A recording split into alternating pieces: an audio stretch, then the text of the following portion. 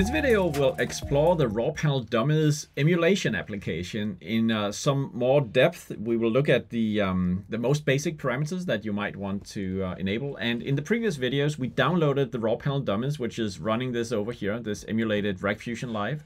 And we also downloaded the raw panel Explorer. Those are the two tools that we'll generally use. The Explorer is your client, the Dummies is your server. And the Dummies, of course, represents physical panels. It's a way to get the physical panels emulated so that you can do proper integration without having the hardware. And it is so close to the actual hardware implementation that even the Dummies is going to give you screen saving. So you see on these panels, it is currently in screen saving mode because it is like left alone for more than two minutes. If I press this, you see that I wake up the panel. So even that is emulated for you. You can also, if you connect to it with the Explorer over here, and let's say that we just fire it up like this, then, no, wait, we can actually, yeah, we do that. You can simulate brightness levels. You could say, hey, let's just turn the brightness down to 1 or to lowest to, you know, like turn it off and so on. So even those things are being emulated by, yeah, the emulator. So it's really, really powerful. And tool. You can also emulate sleep and so on. So there's a lot of things there that you can play with. But there's one thing that I also just want to bring into the mix, because now I'm sitting here on a Mac and I have this nice terminal and so on. And what we did see in the previous videos is how even on a Mac there are certain things that are a little more clumsy. Take some more effort than on Windows. And one of them was security. We needed to go through some hoops of enabling the execution bit on the files and so on. But and then also we saw that, let me just see, what is the, maybe I could basically do localhost here. And so now I'm connecting here to my panel.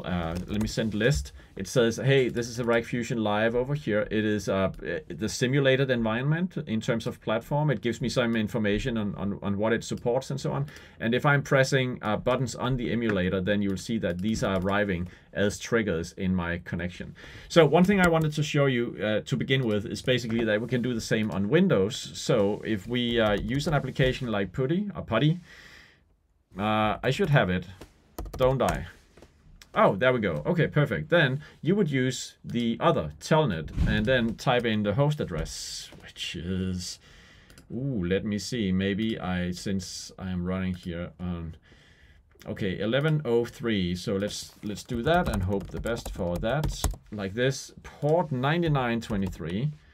9923. But there is one thing that we need to set, and I think it's on the keyboard.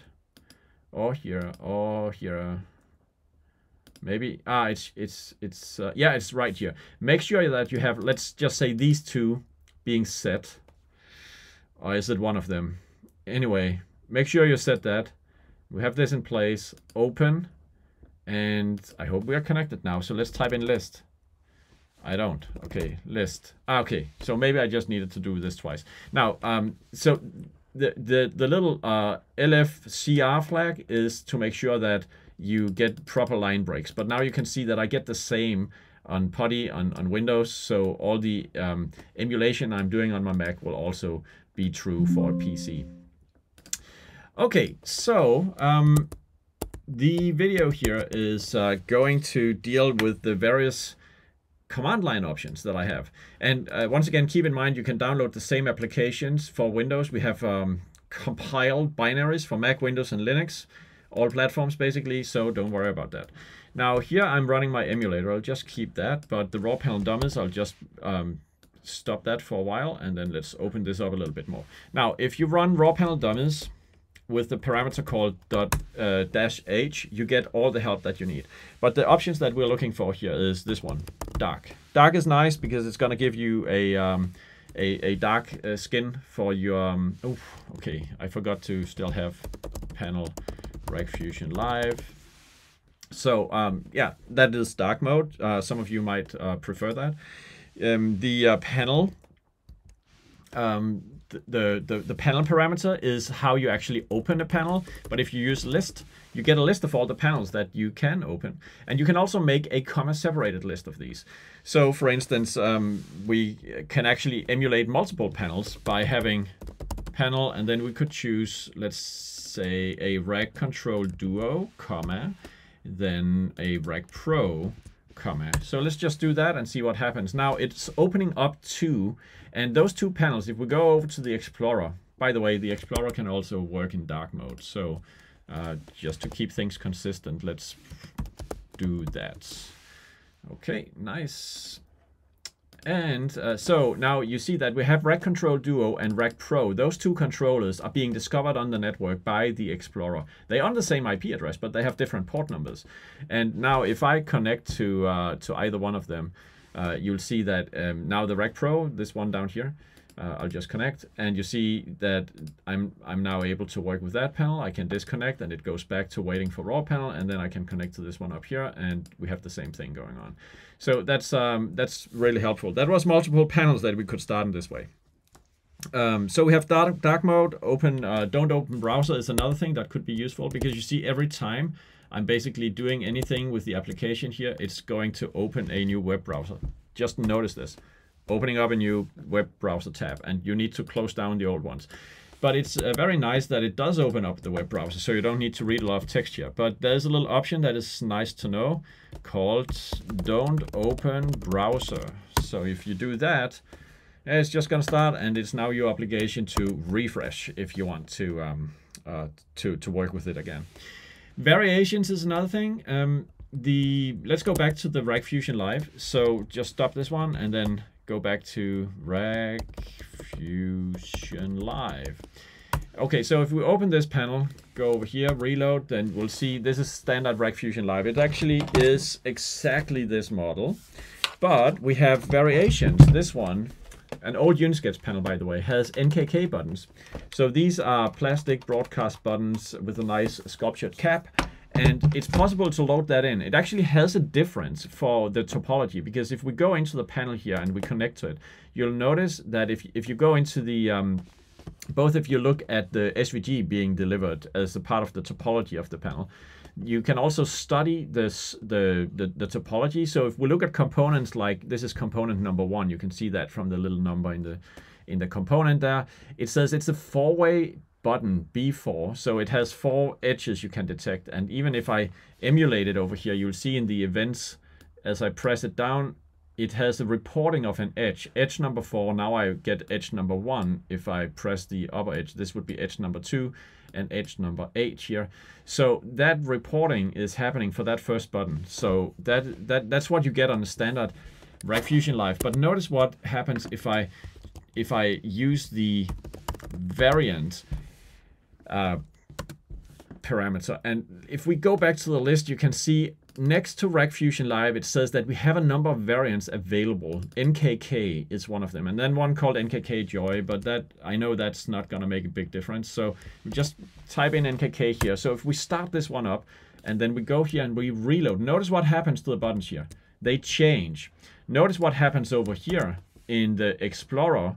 They also change. You see they are now indicated as NKK buttons. And if we go to the topology, you see the topology now reports that hardware component number 1 is a standard button, still having LED capability, red, green, blue, still has the same display and so on. But the event that I receive, if I press it, does not include any indication of edge anymore, because there's no edge on a NKK button. So there you see variants are also reflected in the topologies and being delivered. The if you read the raw panel document and you okay, I think I have it open as an open office document. So in the description of the raw panel protocol, it will be stated that you should always ask a panel for its topology and use that. So okay, if you know that it's a Rec Fusion Live that connects to you, you're sort of allowed to assume that, okay, if I don't have actually connected to the panel, then I can assume a topology on file. But as soon as the panel connects, you should actually use that topology, because it might be the latest or it might have changes or variations regardless of what the reported model is. So the topology is the actual topology delivered by the panel is always the authoritative topology. And if you thought that the types, because we have this called type index here, 124, is a reference, you see, because that is true for all these buttons. These are all type 124, these 9 buttons, you see. And then when we get to button number 10, which is probably Yeah, it's probably this one up here. Yeah, we can see it says 10. Then we have a different type. Those references to types, they are really just a reference down to, there's like a table here in the bottom. So here you see the JSON, which is the actual topology, and there you can find a type number 124 and 123. And you also see that there's a description of this one in the topology that tells you that this is a sculptured hard cap button, while this is an elastomer 4-way button with a display. And there's some information surrounding that. But these numbers, you cannot look them up anywhere. You cannot trust that 133 is always this. It's only valid within the topology. So if you fuse together multiple topologies, you would need to check if all these types are exactly the same. Simulating multiple different panels is really useful if you are using SKAARHOJ panels as they are meant to be used in a modular way, because this allows you, and especially with an application like Reactor, which is our panel management application from SKAARHOJ, you can bring together many panels. Think about a mega panel. A mega panel would be like a transition block, then two cross-point blocks for input selection and so on. And to set such 3 controllers up, if you wanted to integrate something with that, that would be pretty costly to get this hardware over just for the integration work. So just consider how cool that would be if you were to implement such a mega panel. You could just type in like this and boom. Now we open this one up, let's just zoom out, and you see we have the transition block here. You have the MK48 1 and 2. Now imagine those 3 modules in a physical arrangement. They would be next to each other like that. You have them all available right here, and even the Raw Panel Explorer has already updated, but let's just go out. You can see they're on the network, on the same IP address, different ports. You can connect to each one of them and have all the fun in the world that you want. There are a few other little features that I want to cover in this basic video on using the emulator, and one of them is the one called, let me see, don't show HVC ID. I also have one called show labels. So let's just do those and then update over here. Okay, I did something wrong. Let me see, don't show HVD, show labels. Did I type something wrong? I must have. Down show. That's an interesting one. Okay, let's try that. So I think this is much better. You even see that this one has, okay, updated over here. So if you zoom in on the rendition, it has labels. The labels are like the names that go with every single component. Those names are actually seen if you connect to these ones. Then you can see that those names are usually rendered over here, but they are also mentioned in the topology summary here, M1, M2, and so on. Those names are often used inside Reactor for configuration, so that's convenient, but by default we don't show them over here. But we do show the little ID number in the corner, but if for whatever reason you want to disable that, we have some flags for doing so. It's also possible to choose another port, and that might be very useful so you avoid collisions. So you can type in port and then say, let's have port number 9100. And then our controllers, let's just reload, it will be starting at 9100, 9101. And let's just disconnect and go over here. You can now see that I have these 2 panels listed on, or 3 panels actually, is it not? They are listed on alternative port numbers down here. 901, 990, come on, Casper. Now, these are here, different port numbers, and that helps you to avoid collisions. And finally, there's a nice little thing that might be helpful for you as well, although we have the Raw Panel Explorer to do a lot of that for us, and that is the log incoming messages as JSON. Spelled like that. Okay. So, okay, open. Now, let's just go back here and see this next to, okay, incoming. Yeah, so if I'm pressing buttons, then I'm not seeing it. No, the incoming. That's probably helpful if you go over here and connect to, oops, sorry about that. Connect to one of these. You see incoming messages is now being logged out for you here. The flow message is like, you know, acknowledgement to make sure that we are connected all the time. You can see what else is being sent over to the panel here. Let's click one of these and send over a color like on. And there you see this is the JSON that gives you the state to turn the button on for hardware component number 1. If you want to give it a color like this one, then it looks like this. It chooses color index 4.